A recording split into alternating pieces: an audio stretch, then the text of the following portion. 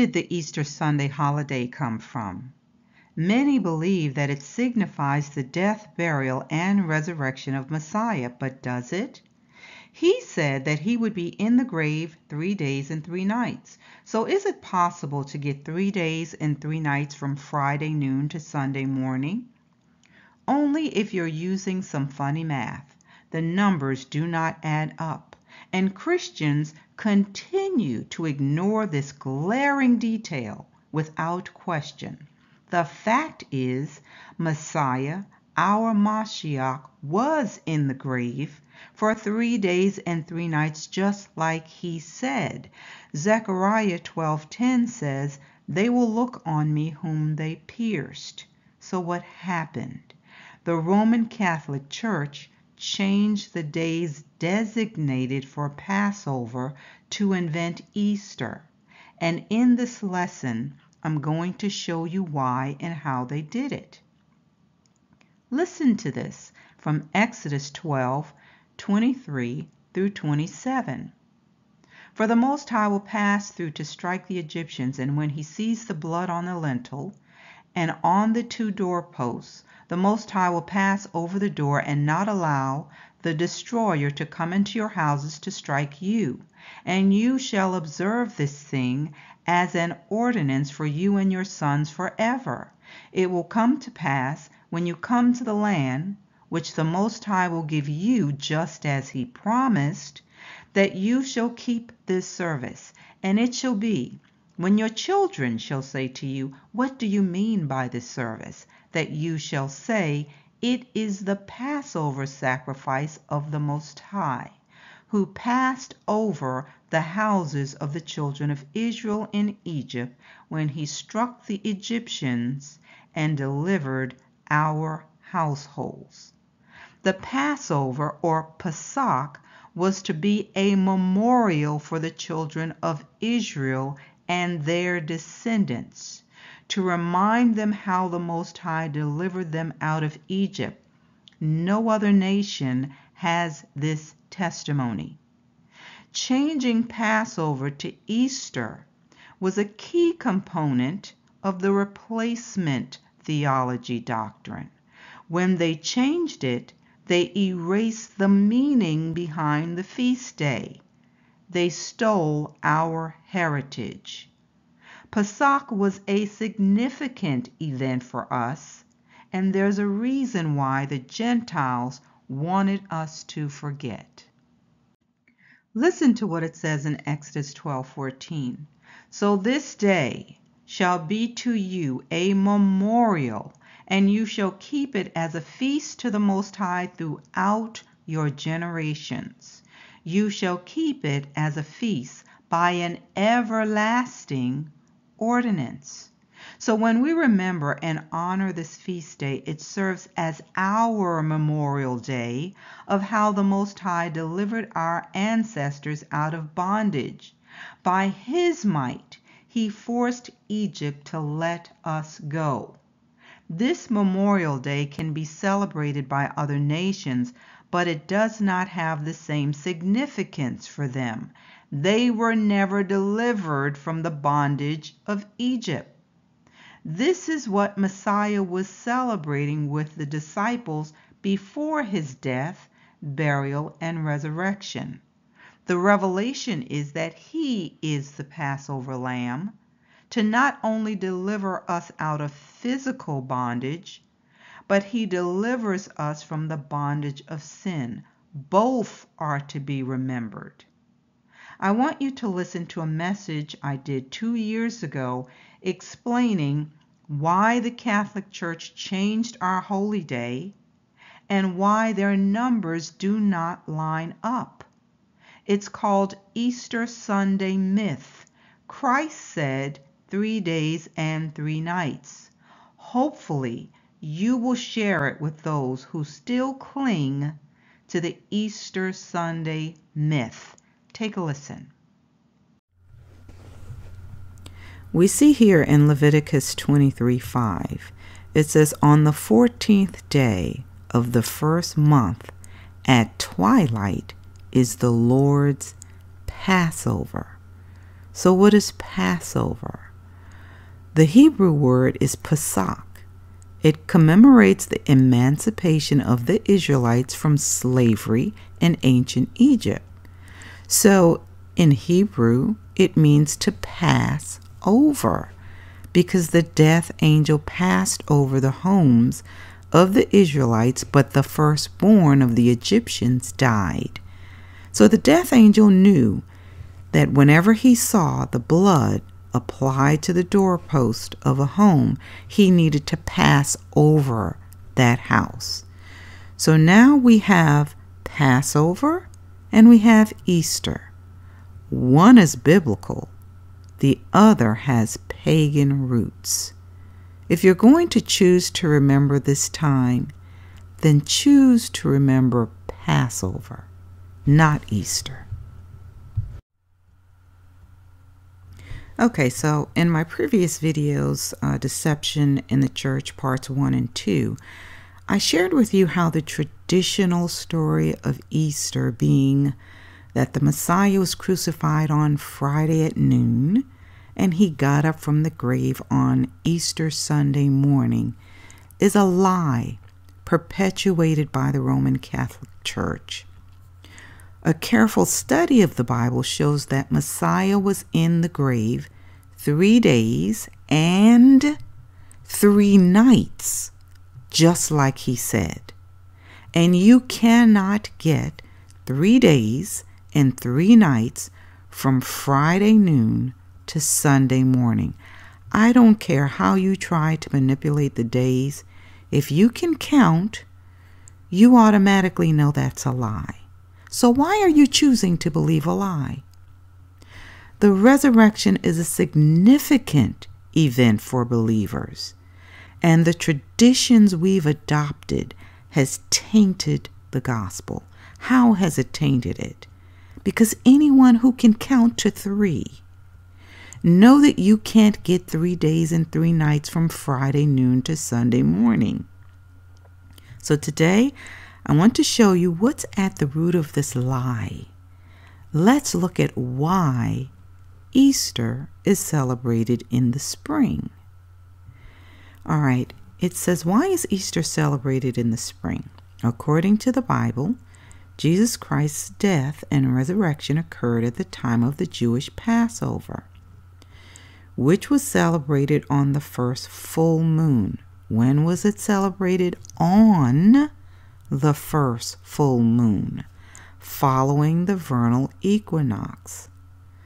But this soon led to Christians celebrating Easter on different dates.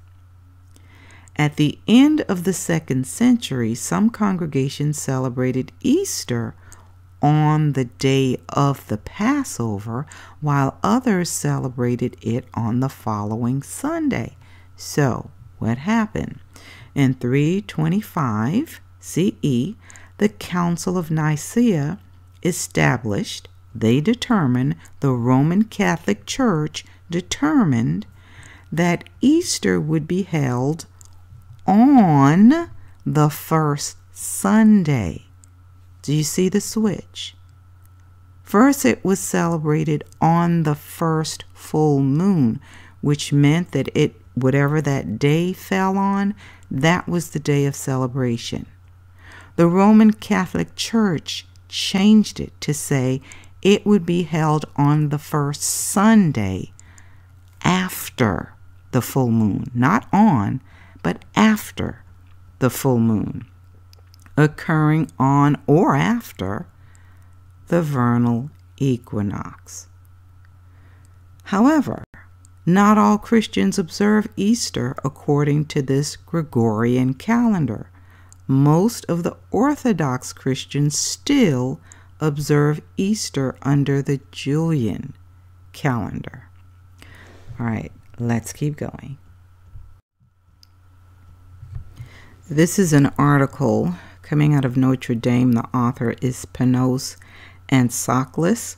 Why is Easter celebrated on different Sundays in the Eastern Orthodox and Western Catholic and Protestant churches? So it says the date of Easter Sunday. In 2008, Easter Sunday was celebrated on March 23rd by the Western churches, but on April 27th, over a month later, by most Eastern churches. Note that in 2008, the Jewish Passover was on April 20th. So you notice they would not do it on April 20th, which was the actual Passover. Instead, they moved it to a week later. Why is that? They didn't want it to be on the actual day of Passover.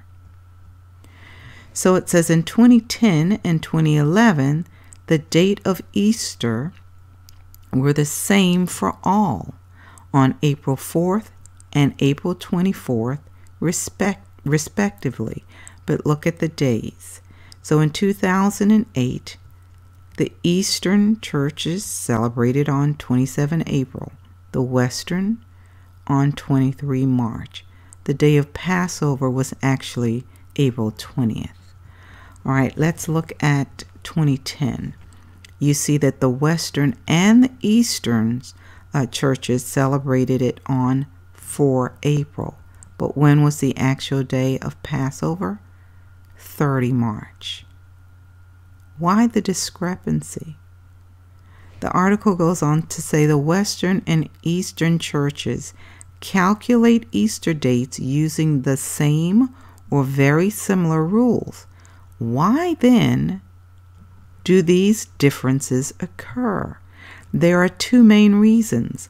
The first has to do with the differences between the Julian and the Gregorian calendars discussed above, and the second with the different methodologies, the methodology used by the Catholic Church to calculate the date of the first full moon after the vernal equinox. So then what is Easter? You're going to see that this was really a day to worship the sun god, S-U-N.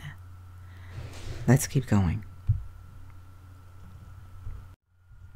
All right, so I want to share some information with you that you may not have known, and it's coming from the writings of a man named Bede, as some call him Saint Bede, but it's in reference to the Anglo-Saxon paganism festivals and rituals. So it says the regular practice of the pagan religion in Anglo-Saxon times involved several seasonal festivals. Nearly everything we know about the religious festivals of the pagan Anglo-Saxons come from a book called De Temporum Rationale, which means the reckoning of time. It's written by a Christian monk known to us as the Venerable Bede. In his book, Bede describes the yearly calendar of the Anglo-Saxon people, which usually consisted of 12 lunar months, much like our current calendars. So he talks about some of the festivals, and one of the main ones was called Mother Night, which is synonymous with Christmas. This was about December 25th, and this was a Yule festival. It was known to be about decorating with evergreen branches, the burning of a Yule log, and a feast centered around a boar's head. All right, another one in February involved baking special cakes that had symbolic significance. All right, and these cakes were offered to the pagan gods. There was another one in March. This was a sacrifice made to the goddess Huldah. But the more important spring festival appears to have been Easter month, in April, a festival dedicated to the goddess Eostre. And this was a celebration of spring and new life. It involved flowers, dancing, and feasting. So they also had other festivals, but I wanted to tie this in with what I'm going to be showing you next. Let's keep going. All right, this definition is taken from the New Unger's Bible Dictionary, a very popular dictionary that a lot of religious scholars used. And it's giving us the definition for Easter. It says the Passover, which see, and so translated in every passage except in the King James Version, intending after Easter to bring him forth to the people. So it's talking about the word Easter used in Acts 12:4. It says, in the earlier English versions, Easter had been frequently used as the translation of Pascha. At the last revision, Passover was substituted in all passages but this. So where you have the word Easter in Acts 12:4, that word was always Passover. So let's see where the word Easter comes from. It says the word Easter is of Saxon origin. Istra, the goddess of spring, in whose honor sacrifices were offered about Passover time each year. By the 8th century, Anglo-Saxons had adopted the name to designate the celebration of Christ's resurrection.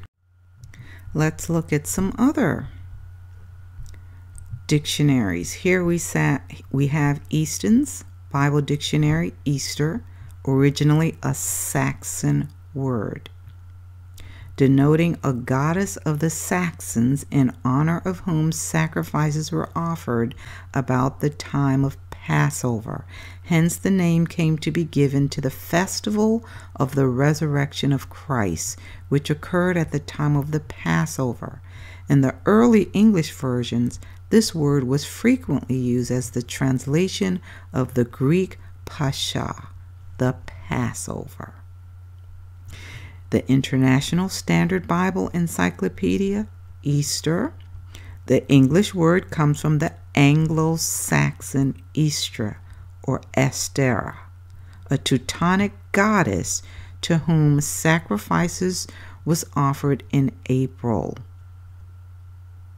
The word does not properly occur in Scripture, although the King James Version has it in Acts 12:4, where it stands for Passover. Let's keep going.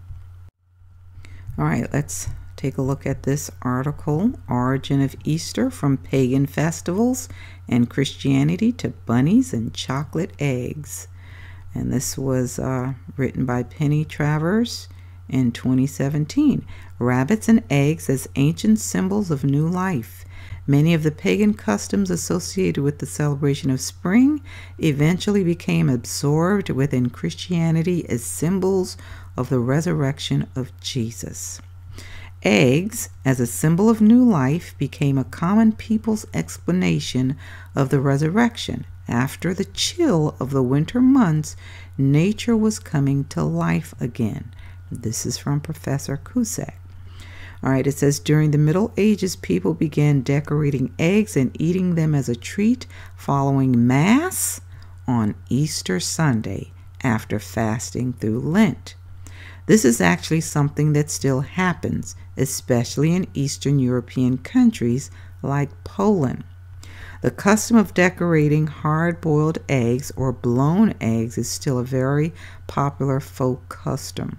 Rabbits and hares are also associated with fertility and were symbols linked to the goddess Eostre. I'm probably not pronouncing that right. Eostre.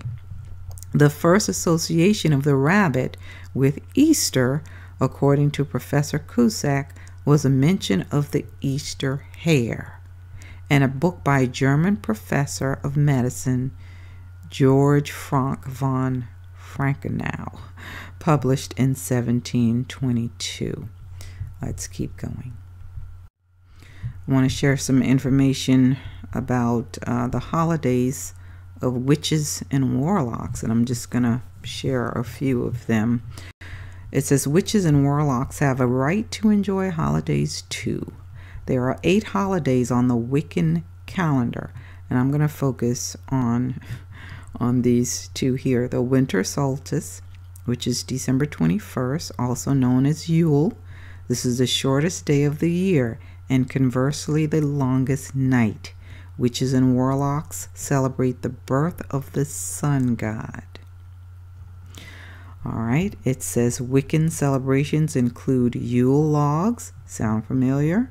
Yule trees, and mistletoes. Sounds a lot like Christmas, huh?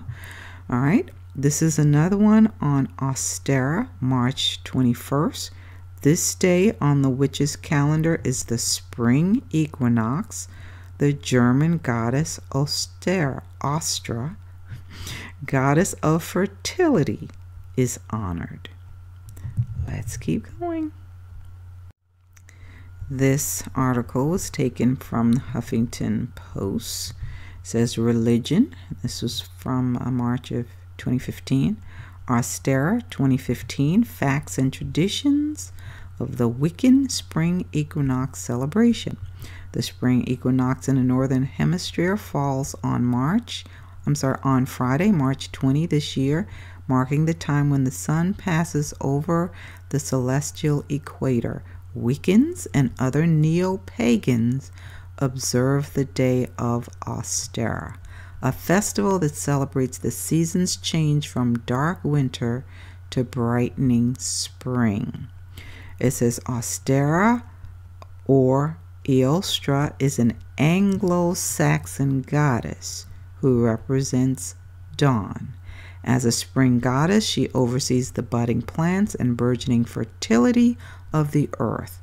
The horned god, sometimes envisioned as the god Pan, symbolized the festive enjoyment of nature through hunting and dancing. Similar to those observed as at Easter, symbols for Ostara include eggs, rabbits, flowers, and seeds. We'll keep going. All right, this information comes from the Old Farmer's Almanac, and it says in Christian calendars, the first full moon of spring is called the Paschal full moon. Easter is observed on the Sunday after the Paschal full moon. So what happens when the full moon and spring equinox occur on the same day? It says generally if the full moon occurs on the same day as the spring equinox, Easter is observed on the subsequent Sunday. Remember, it always has to be on a Sunday to honor the sun god. Let's keep going.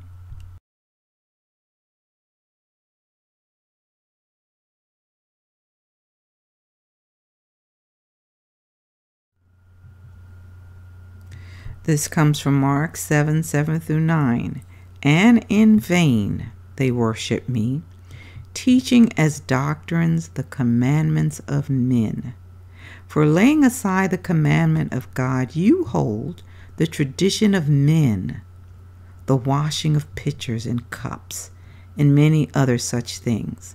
He said to them, all too well, you reject the commandment of God, that you may keep your tradition. Let's finish up with this last scripture found in Mark 7:13. It's actually the second part of a rebuke of the religious leaders, where they were told that they were making the word of God of no effect through tradition. It says, which you have handed down, and many such things you do. You see how he's telling them, you're making the gospel ineffective because of your traditions that you're passing down. And we have accepted these traditions to be true. We didn't study to show ourselves approved. How did this religion, this tradition of Easter come to be? It came from Babylon. They were worshiping the goddess of fertility, and they worshiped her in the spring because they said she caused everything to grow. She was a goddess of reproduction, and this was done in her honor. So during the time of Constantine, the Roman Catholic Church decided to blend this day in with Passover. Ask yourself, what does a bunny have to do with the resurrection? Why is the focal point on the bunny and the eggs? Why is the focal point at Christmas Santa Claus and the toys and the gifts? These are pagan holidays that are masking as Christian or biblical holidays. And this is why Easter is always on a Sunday.